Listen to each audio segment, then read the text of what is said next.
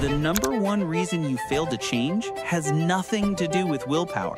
Your brain is literally wired to keep you stuck. So the trick is to stop fighting your brain and start hijacking it.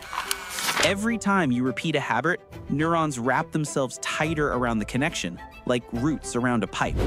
Old habits run on autopilot, while new ones drain your battery completely. That's why after a long day, you find yourself scrolling, snacking, or skipping the gym. Your self-control is spent. Science calls it ego depletion, and it's a shrinking battery, not a moral flaw.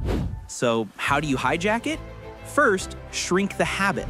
Instead of flossing all your teeth, just floss one. Next, chain it to an existing habit, like flossing right after your morning coffee. Finally, reward it with a tiny dopamine hit. Just say, "nice," out loud. Neurons that fire together wire together. Repeat this 30 to 40 times and the loop rewires itself. One micro habit or another cold turkey crash. Which side are you betting your brain on? Thanks for watching.